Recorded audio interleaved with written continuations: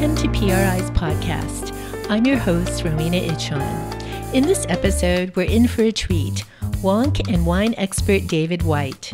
Dave is an executive at a public affairs firm in Washington, D.C., but he's also an expert on wine. About a decade ago, he became interested in wine, and believe it or not, PRI actually had a hand in it. He tells the story on the podcast. Since then, he's written 2 books and founded the popular website terroirist.com. Tim and I are PRI's Director of Communications, and I talk with Dave on everything wine. Should we still drink red with meat, or should we break all the rules? What about screw cap versus cork? What's a good wine to drink or give as a gift this holiday season? And since David is a like-minded colleague when it comes to free markets, we also talk about the issues facing the wine industry in California. Thanks for joining us. Welcome to PRI's podcast, Dave. Thank you. It's great to be with you guys. Dave, you're a VP in a public affairs firm in Washington by day, but you have an outside job that many of us envy, running a daily wine blog. Tell us about your passion for wine and what led you to start a daily award-winning blog. You know, it actually all started with the Pacific Research Institute, and I'm not just saying that. Really? It was back in 2010. No, not that. Back in 2007, I was out in San Francisco for the PRI annual dinner. And after the annual dinner, I went on my first trip to Napa Valley and just absolutely fell in love with everything out there. So, 10 years ago, I would have been, 25, 26 years old. And, it's, for the first time in your life, you have a little bit of money to spend beyond just rent and, ramen noodle. So the first thing I was spending that money on was eating and drinking better. So there was no better vacation for me than spending a couple of days up in Napa with a couple of close friends. And I just fell in love with everything. So as soon as I got back home, I started reading as many books as I could, going to many tastings as I could, taking classes. And, for a long time in DC, I started my career in DC as a speechwriter. And our public affairs firm, while today we do, we're a full service firm, we started really as a writing company. So by 2010, I was obsessed with wine, and I hadn't written too much under my own name. And I thought to myself, if there's an issue I'm passionate enough to write about under my own name, it's wine. So that's when I jumped in and I decided to sort of take it seriously from day one and just write a lot of content right away. David, for our listeners who may not have heard about your website, where can they go to find it and what will they find when they visit there? Sure. So the site is terroirist.com. And what makes it unique is it's a daily wine blog. If you're a wine geek like I am and you're looking for something to read every day that keeps you up to date on what wine enthusiasts and wine geeks across the world are reading and talking about, it's sort of a one-stop shop for that. Every single morning, there's a daily news roundup. So it's a human news aggregator. We have a great contributor named Shelby. Every single day of the week, Monday through Friday, she is combing through news articles from across the world, opinion columns from across the world, message boards, just to really curate a fantastic compendium of what you should read if you really care about wine on any given day. Most Fridays, we interview a winemaker from somewhere in the world, generally the United States because of the language barrier. About once every week or so, we review a book that's come out. So it's it's got a lot of content, but at least every single day you can go there and get links to what you should read if you're a wine geek somewhere in the world. Dave, as you know, wine is a very important industry in California. So can you tell our listeners just how important and how big it is in the state? Yeah, it's absolutely huge. Obviously, especially if any of your listeners are anywhere near the Pacific Research Institute, they think about Napa Valley because it's so close to San Francisco. But that's really just a fraction of the California wine industry. The United States has about 8,000 to 9,000 wineries. About 5,000 of those are in California. So well over half of the wineries in the United States are actually in California. Obviously, California also produces the vast majority of the wine that Americans drink. That's at all levels. A lot of the jug wine and boxed wine comes from the Central Valley, and a lot of the high-end wine comes from Northern California. It also has a huge economic impact on the country. The California wine industry across the country employs nearly 800,000 200,000 people, about 40% of whom are in California.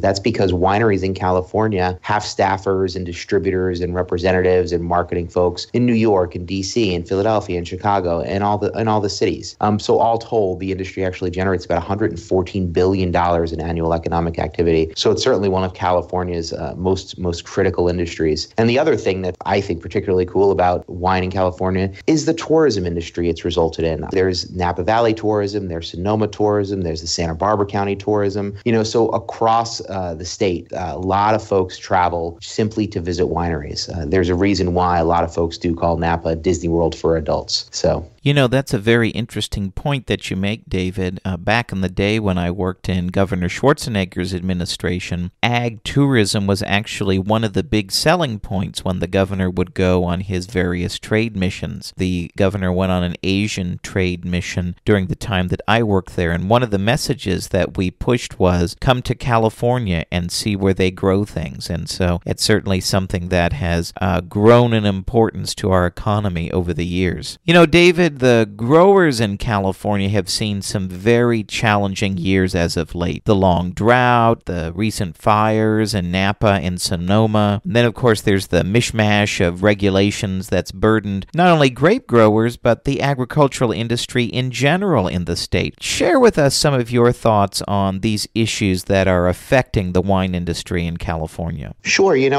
Folks who listen to the PRI podcast are probably policy geeks. And once you scratch below the surface of any issue, one is typically surprised, no matter how much of a policy wonk they are. They're just surprised about how many policies impact virtually every single industry. So obviously the industries you care about a lot, that's when you end up learning about all the issues that impact that industry. Some of the obvious ones, NIMBYism. Folks, for example, in Napa or Sonoma, they think there's been enough development, so they try and halt development. Obviously, as a wine drinker, that has some positive effects. But as a free marketer, I see the downside of that. And also, there's some downside that people don't necessarily see. For example, Willamette Valley in Oregon, they make some of the greatest Pinot Noir in the country. I would argue they make some of the greatest Pinot Noir in the world. One of the reasons Willamette really came to exist was because of zoning restrictions to prevent that part, because it's not too far from Portland, to really prevent the Willamette Valley from turning into this sort of overgrown, overdeveloped suburb of Portland, full of high-rise buildings and dense populations, et cetera, et cetera, et cetera. So fortunately, as a wine drinker, what does that result in? That results in the discovery of some of the greatest terroir in our country for Pinot Noir. But what else does that mean? That means that it's tremendously expensive to live there. So it has this really negative impact on folks who are struggling to find an affordable place to live. So, those are sort of some of the policy issues that folks don't even think about. California obviously is struggling with water.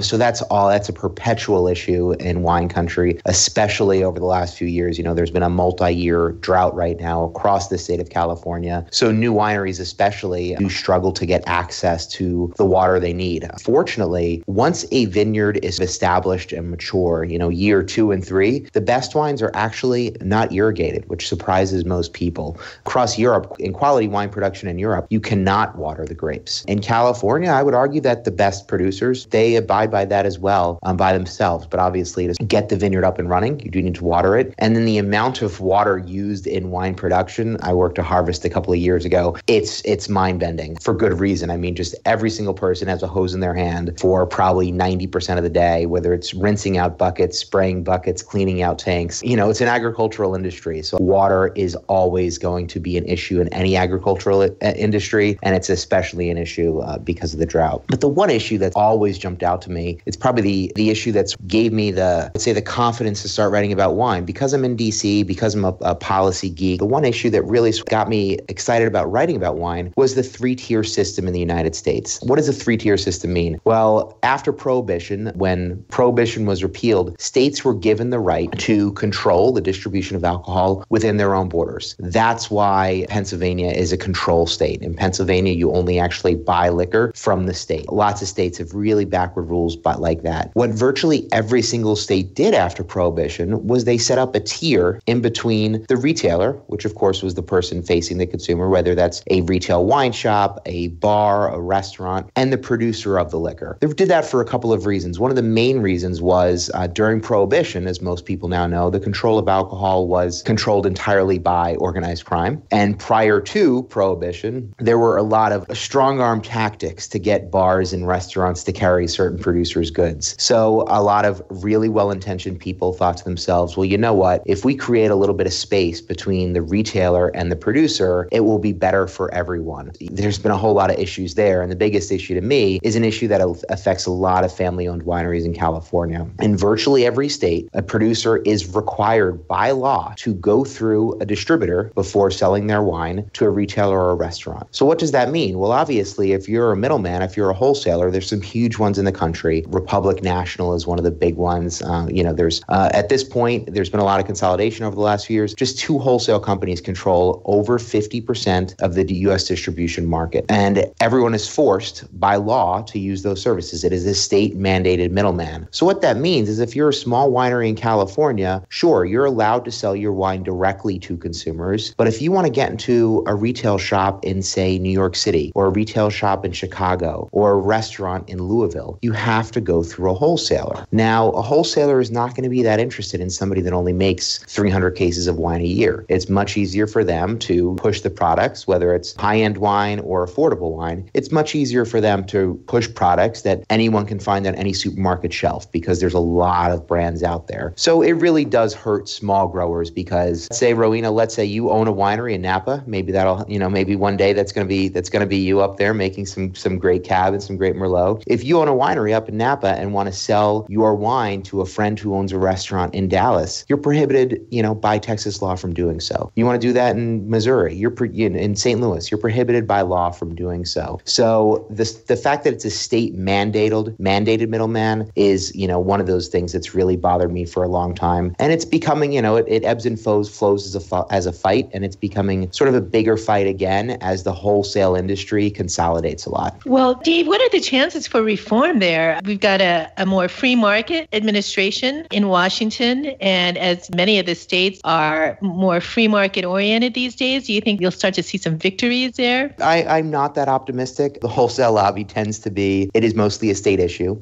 So firstly, it's mostly a state issue. Secondly, they are one of the most politically active and politically generous lobbying groups out there. Never forget, this became a big issue in Maryland a few years ago, and I had an op-ed in the Washington Post breaking down what this meant for consumers in Maryland and why they were really getting the short end of the stick. And the state legislator who sponsored the initiative that I wrote against wrote me an email. I also wrote a letter to the editor, and he said, he was horrified and offended by my column. And he wrote to me and he said, when I drafted this, I got all the stakeholders together to make sure it wasn't going to hurt any of them. And the stakeholders were the producers, the retailers, the wholesalers, and we figured this out. We figured this law out together. And I wrote him back and I said, you mentioned 3 of the 4 stakeholders. The 4th stakeholder is the consumer, is the wine drinker. And that should be the most important constituent. I mean, that's your constituent. Those are the people you're supposed to represent. You're not supposed to draft legislation in a back room with 3 guys smoking cigars who tell you they represent the stakeholder, when the true stakeholder are all of your constituents who are paying higher prices as a result of the state-mandated middle tier. So I hate to say it, I'm just not optimistic. I think it takes a lot of organization, and unfortunately, I guess maybe one day there will be a National Rifle Association or an AARP for wine drinkers, but thus far there's been a lot of efforts to rally wine drinkers together, and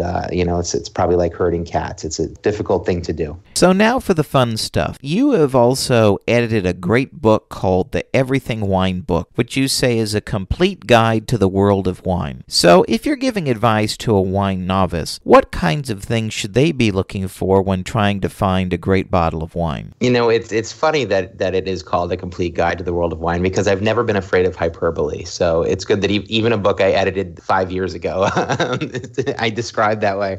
My one piece of advice for folks buying wine, and I say this a lot, is to embrace the obscure. And here's what I mean by that. Iconic wine regions and iconic wine grapes come with sort of a built-in surcharge. In other words, when folks go to a steakhouse, they might want a Napa Cab. Real wine geeks, or maybe if you're having, chicken or duck or salmon, you want a Burgundy because that's the birthplace of Pinot Noir. When you want to celebrate something, you want champagne. There's a really great reason why those are the regions or those are the grapes that come to mind for all of us, but there's no denying the fact that because it's a supply and demand issue, those regions of the world can certainly command a premium. They do come with a built-in surcharge. As you guys surely know, it's really difficult to find a decent bottle of wine from Napa. These days for probably less than $50, especially reds. Russian River Valley in Sonoma, home of some great Pinot Noir and some great Chardonnay. Really tough to find something for less than $30. Look at Champagne or Burgundy. It's tough, Champagne especially, it's tough to find anything for less than $50. Trophy wine regions are expensive. What I would say is the world is awash in affordable, great tasting wine. There's more great wine being produced in more regions than ever before. And how do you find those wines? You find those wines in one of two ways. The first way is you find obscure grapes from maybe not even that obscure regions, obscure grapes from regions that people might have heard of. So what do I mean by that? Well, we think of Spain. We know Spain makes good wine, but folks aren't really drinking, when they think of white wine, they think of Chardonnay or Sauvignon Blanc or maybe Riesling. They don't necessarily, Albarino is not the first grape to come to mind. So that's an example of sort of embracing the obscure. Same thing with red. We know Pinot Noir, we know Cabernet, we know Merlot. Grenache is a grape that doesn't come to mind often.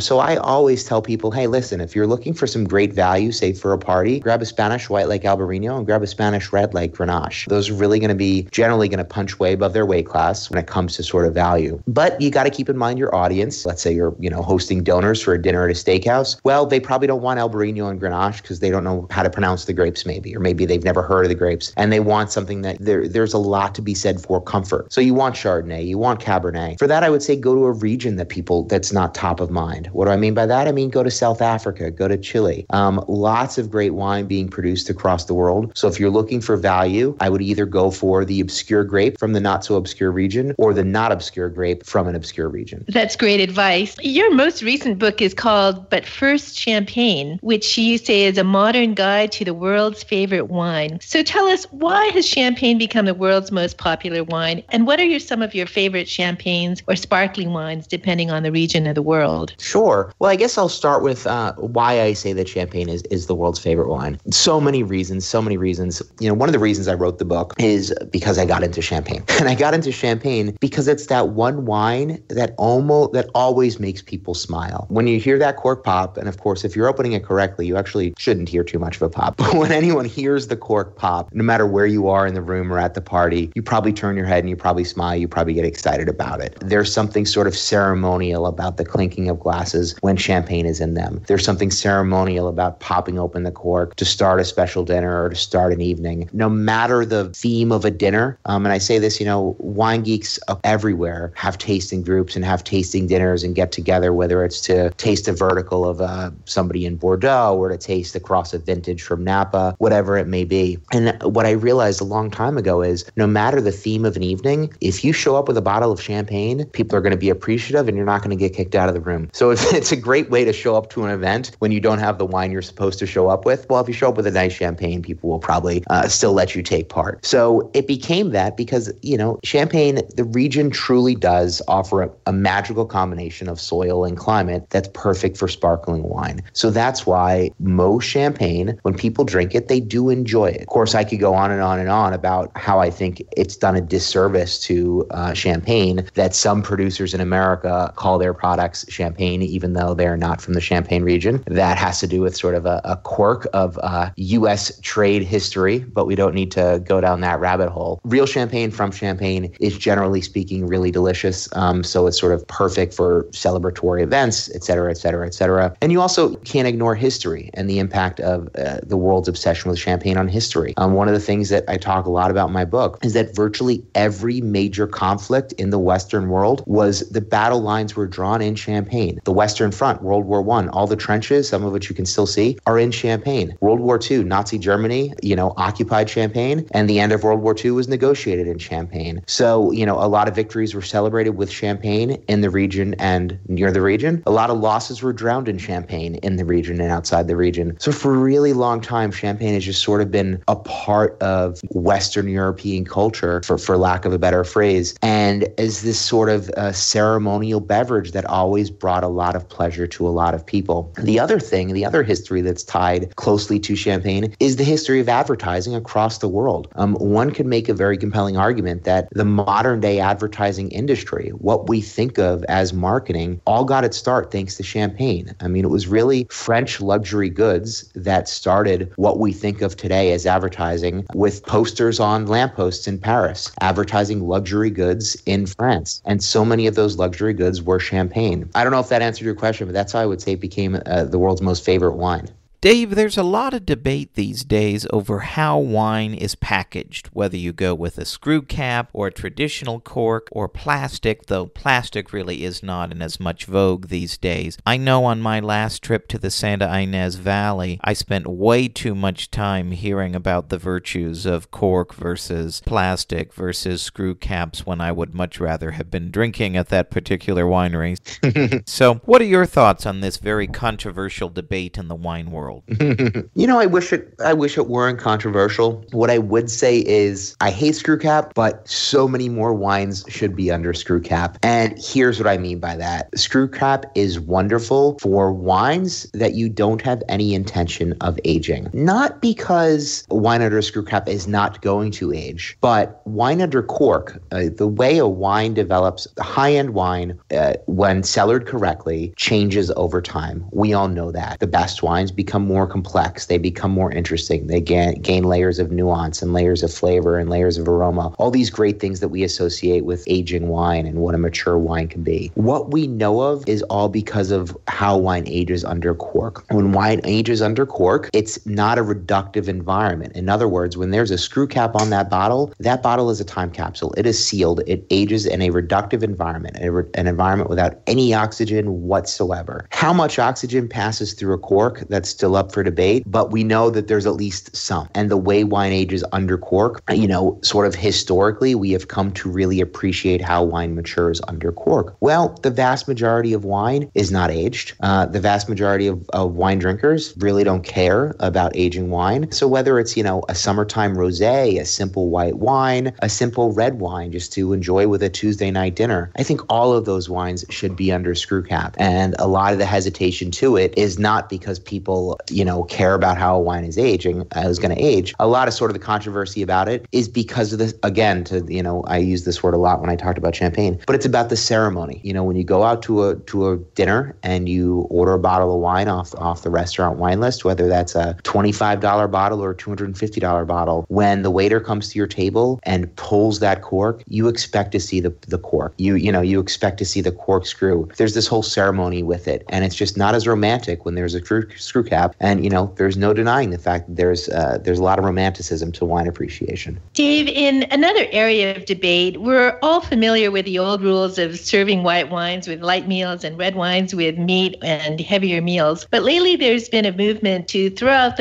all of those old rules and just drink the wines that you enjoy the most. So where do you stand on this? Old rules or new rules or somewhere in the middle? Somewhere in the middle, closer to the new rules. I say that because there are some food and wine pairings that do totally clash. Asparagus doesn't work with any red wine, even though so often you see a nice piece of steak with a big chunk of asparagus and a red wine on someone's dinner table. I can't tell you how sad I feel when I go to an Indian restaurant and see people ordering these huge red wines off the list, and all I think to myself is like, my God, how are you going to eat chicken tikka masala with that wine? It's going to be, you're not going to appreciate the wine at all. The flavor in that dish is going to totally bludgeon the wine, distract from the dish, distract from the wine. It's just not going to work. That said, in my sort of utopia, people have a bottle of wine open on the dinner table every night, just like you maybe have some salt and pepper on the dinner table every night. And to get there, everyone's got to relax about it. Drink what you like. What I would say, the body of a wine matters a lot. The sorts of wines that go with absolutely everything tend to be fresh, have a lot of acid. So what do I mean by that? Pinot Noir can really go with just about everything.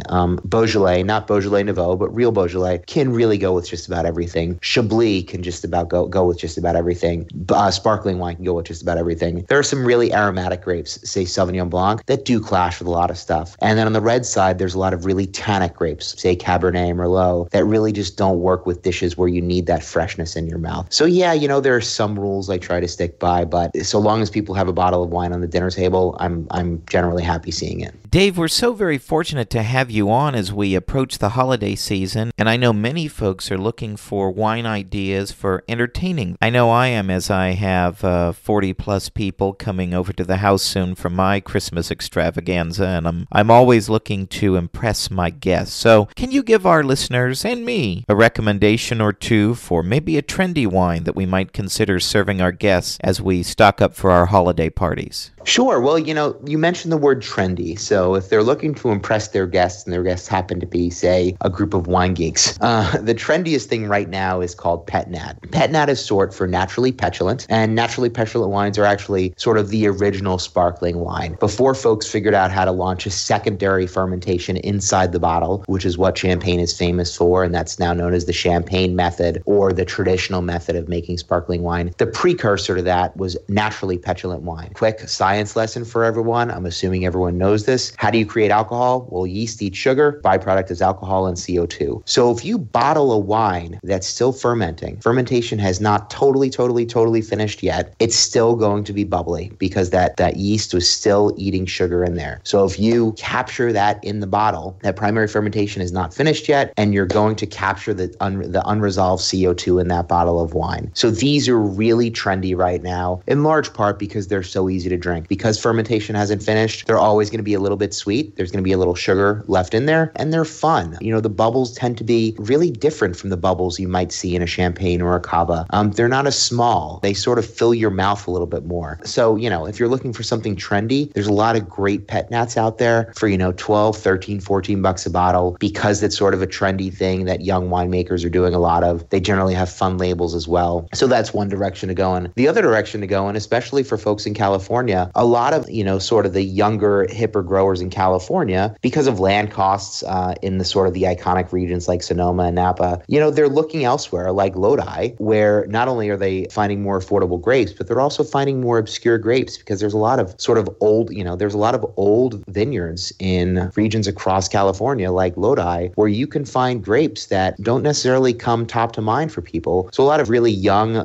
producers that people are getting really excited about are going a little bit off the beaten path in California, finding grapes that are off the beaten path and making really delicious wines, in part because they're great winemakers, in part because the vineyards have so much age. So, I think any obscure grape from a member of the New California movement would be another way to impress your guests, because they're going to be drinking grapes that they've never heard of, and they'll say, wait a second, this is from Lodi, or this is from, the Sandlands of the coast of California, or Humboldt County is making some great wines these days. Obviously, when people think of Humboldt, they think of a different agricultural product than grapes. So, it's fun to sort of show people what else California is capable of. So, Dave, many are also looking for great bottles of wine as gifts. Let's go through the full range here. What are some of your favorite wines that are under, say, $20, $25? And if you can tell us some of your favorite wines for higher budgets and people with more expensive tastes. I promise I'm not answering the question this way because my most recent book is about champagne, but I'm going to talk about sparkling wine. The reason I'm going to talk about sparkling wine is because with the holidays coming up, I think when you give somebody a bottle of sparkling wine, it sort of makes a celebratory statement. People are excited about it, whether they open it that night with you, within a few days with their spouse, or 6 months later, they're probably going to remember, I got that bottle of sparkling wine from Rowena, from Tim, whoever it may be. They remember that more than they're probably going to remember a bottle of red wine, because so many folks are giving red wines to make a statement as a gift. For under $25, the sparkling wine I recommend all the time, because it's widely available and because it's really good, is the Roederer Anderson Valley Brut. Retails for about $25. I think you can find it at Costco probably for about $20. It's a delicious wine. Obviously, Roederer traces its origins to the Louis Roederer Champagne House. So, they have they know what they're doing when it comes to making traditional method sparkling wine. And made from the same grapes as champagne, made from Pinot Noir and Chardonnay. And it's just always really over-delivers, and people really love it. If you're trying, if maybe you owe somebody a really big thank you, or maybe you had a really great year, so are feeling flush with cash, one bottle I always recommend as well is Krug. A lot more expensive than Roederer, whereas Roederer can be found for $20 or $25. It's hard to find, generally speaking, if you're buying a bottle of Krug, you're spending about $150 a bottle. And I mention it because Krug is often sort of put up there with Dom Perignon. Great champagne, don't get me wrong. Dom Perignon does make about 5 million bottles of champagne a year. Krug makes about 400,000 bottles of champagne a year. So much smaller production. And it's a really unique champagne. When we think of champagne, generally speaking, you're talking about a non-vintage champagne. Every house has a style. They try to recreate that style every year with reserves of wine that they've been aging forever, so that every year they can sort of recreate that flavor. For most champagne houses, what does that mean? That means 2 to 3 years worth of reserve wine that they're putting with the most recent vintage to try and sort of have that house style year after year. after year. Or they make a vintage wine, again, like Dom.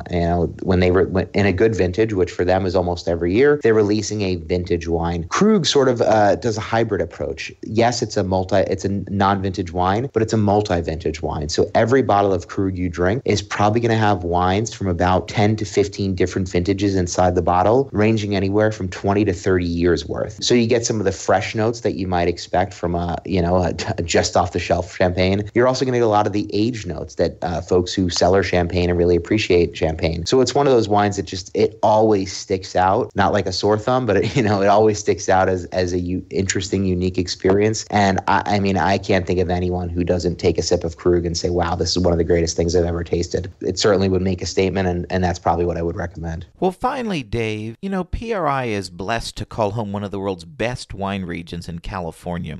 PRI's main offices in San Francisco are just a stone's throw away from the internationally renowned Napa wine country. But here where I am at PRI's Sacramento office, we're just a short drive away from great wine regions in Lodi and El Dorado and Amador. In Southern California, we're blessed to be near both the Santa Barbara and Temecula wine regions. So what are some of your favorite California wines that you're drinking and recommending these days? So, earlier I mentioned the sort of younger, hipper growers going to obscure regions. The folks that sort of inspired that movement, which is probably the bleeding edge of the New California wine, are in what, I don't think they called it at the time, but what is now known as the New California movement. Hopefully some folks listening to the podcast have heard the name John Bonet. John Bonet was the San Francisco Chronicle's wine columnist for many, many years. He left the Chronicle, probably maybe a year and a half, 2 years ago now. He's now in New York writing for Punch magazine. But he wrote a book a few years ago called The New California. And basically his thesis was, from the mid-90s until about 2005, maybe even as late as 2010, California winemakers really started putting the throttle all the way up, turning the volume all the way up when it came to their wines. This is, folks were drinking Australian Shiraz. Robert Parker had more influence than any critic in any industry ever. And he was rewarding wines that were huge and ripe and boozy. So a lot of winemakers started sort of pursuing that style. And the winemakers that were sort of, kind of pushing back against that style and saying this is not classic California. These wines don't taste anything like the classic wines of the world. These don't taste like the wines that we should all be trying to pay homage to with the great soils we have here. Eventually, they become known as a movement called New California, and that was the name of John's book. Those are the producers in California that I absolutely adore. So, a couple names that come to mind. Small family winery called Mathiasen. They're in Napa. There's a great, one of my favorite Napa cab houses is called Larkmead. They're one of the most historic properties in all of California. They're one of the only Napa Valley cabs I buy year in and year out. The winemaker there, a guy named Dan Petrosky, on the side, he has his own label called Massacon, where he's making Friulian-style white wines. That's Northeast Italian-style white wines in California. There's fewer wines I'd sort of rather drink on a hot August day. So, I could sort of name a lot of names, but I would say basically pick up John's book, The New California Wine. Probably came out 4 years ago now. Pick out virtually any name in that book, whether it's Seritas, Arnott Roberts, Liquid Farm, lots of these New California producers who just make wines that are, eminently drinkable. Thanks so much, Dave. You're welcome. Thanks again to our guest, David White, and to Tim Anaya. To visit terroirist.com, go to terroirist.com. His books are also available at amazon.com. If you like this episode, please tell your friends and subscribe to PRI's podcast at iTunes, Google Play, Stitcher, or TuneIn. And please do us a favor and give us 5 stars. You can also listen to our podcast on PRI's YouTube page, youtube.com/Pacific Research 1. That's the number 1.